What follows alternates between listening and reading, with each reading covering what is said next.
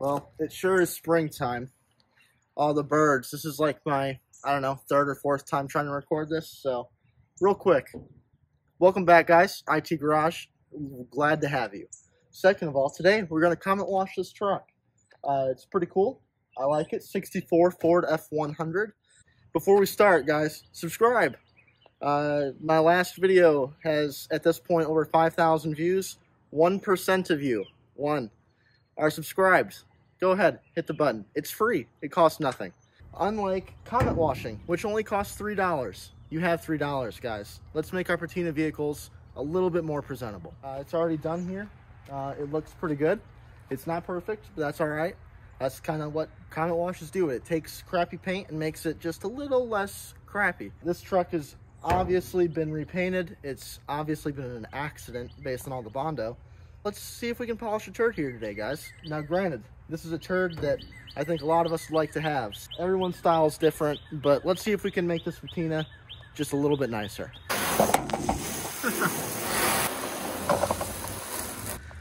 Maybe one day I'll get good at this.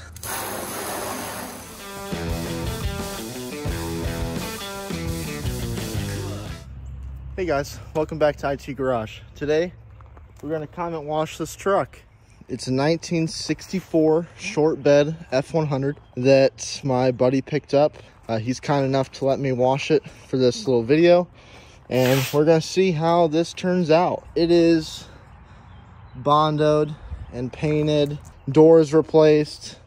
You know, this isn't exactly a show quality vehicle, but I think we can make it look a heck of a lot better. So that's what we're gonna do today. The first thing we'll do is throw a piece of tape right down the middle, kind of give us a good before after. We'll do one side of the truck, work all the way around, do the whole thing, let it dry a little bit in what's left of this afternoon sun, and then we'll peel the tape off, see what it looks like. Now, what's cool about this Comet wash, you don't really know what it's gonna look like. I mean, yeah, you can test in little spots here and there, but this truck's been painted at least once, so who knows how these different paints are gonna take to the Comet. Just to kind of show you guys what's going on, we got just Comet and a sponge. I think both these two things combined cost $3. I will be shocked if we use even half the Comet. So if you're like my friend Kevin and have more than a couple things laying around, $1 of Comet will get you plenty enough to do more than one vehicle. It's a nice afternoon day here in the spring. So we got neighbors outside pressure washing and kids playing. So if the audio's funny, I'm sorry. If it's bad enough, I'll go ahead and voice over. But go ahead and maybe we'll get a tape line down the middle of this thing and we can go ahead and start, see what comes up. All right, tape line in the middle, mostly. Middle enough is what we'll call that. I might bump it over just a little bit. There. We'll call that good enough. Now, all you're gonna do is just hit it with a little bit of water, hit it with a little bit of Comet, and we'll see what it looks like. Before I start this, you're not gonna do this to your grandpa's Cutlass that's been sitting in a garage under a cover, never seen rain. That's not what you Comet wash. You Comet wash garbage paint, and this truck's cool, but no one's gonna say that this paint is nice. It is what it is. Good thing Patina's in, so we're gonna go ahead and wipe this off and see what happens. And my guess is you're gonna see a lot of brown come off from the dirt that's baked into the paint that you're gonna, literally rub off. But who knows what else might come off. This oxidation, a little bit of this rust. Like I said, you don't really know what's gonna happen. Is this factory Ford paint? I'm gonna go ahead and say not. You can see it on camera, but this hood's definitely been painted. This whole truck's probably been painted. I don't know what the original color was. I can't read VINs like that. That's not my thing. Here we go. No pressure washer needed on this one. So just gonna take it, sprinkle it on there, and make sure you wear clothes that you don't mind getting a little rough. This Comet does have bleach in it, so I don't know what that would do to your clothes, but I guess I can let you know in the comments because I'm wearing a black shirt, so.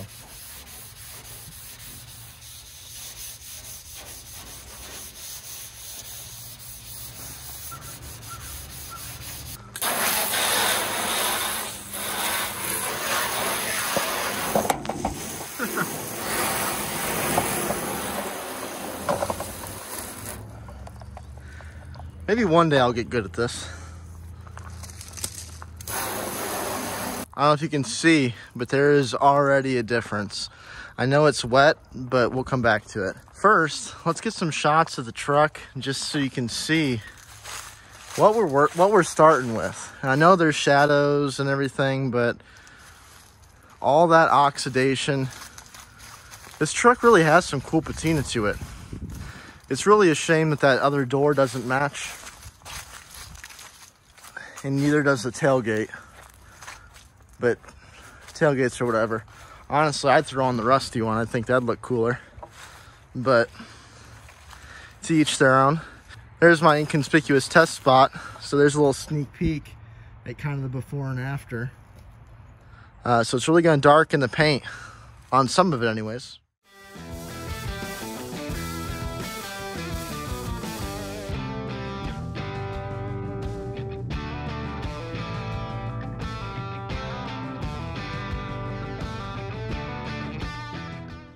I'm bringing you guys over here so you can see right here, hopefully, what happened over here.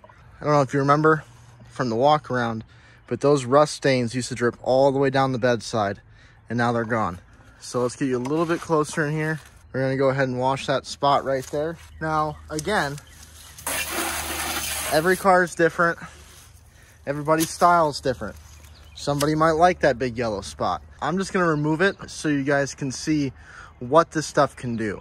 And this is just, again, this is just Comet and a sponge. You could get a steel Brillo pad or steel wool and even cut deeper. They didn't have any at the Dollar General, so this is what we're using today. Now it's nice and wet. The sponge is nice and wet, so you don't need to wet it down any more than it is. I'm just gonna go ahead and start wiping. And careful, where there's spots like this up here where the Bondo's popping real bad, you know, careful. Don't. Bondo does have paint on it. Unless you want it to be totally exposed raw metal, you know, go easy there. Get all the nooks and crannies. Moment of truth here. Look at that. Can't make up those results, guys. Look at that. That's crazy. I'm all for a couple rust runs and drips and stuff like that, but there's no way you're telling me that that doesn't look better than what was there. And just to really drive it home, we're gonna do down here too. All those rust runs.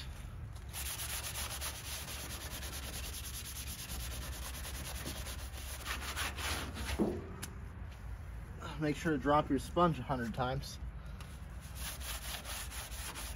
Look at that. That looks so much better. I've got about 3/4 of the truck done, and it was just a quick job. You know, it could probably get gone over a second time, but look at these results up here, guys. They just speak for themselves. Look at that.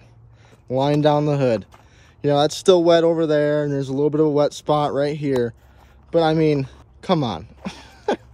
You're gonna tell me that that isn't better on the right than the left? It's night and day. Is this show paint? No. Could it get gone over a second time? Yes. But it just looks so much better than that. It just deepens the color, makes it uniform. All these little marks and stuff, you know, that's Comet right there. But all these marks like this throughout the whole truck are gone. You got to see over here how it just took away that rust stain. You can see where I didn't get all of it. Is this something that's going to change the look of your vehicle? No. It just gives it a uniform kind of matte finish. And then from here, you can really go a little bit deeper. Are you going to try to rub some of these stains out like this? Are you going to really try to get those out with a Brillo pad? Are you going to sit there and polish the chrome? Are you going to polish the wheels? How deep are you going to go? And then once you get to that level, what you can then do, go get some sort of top coat.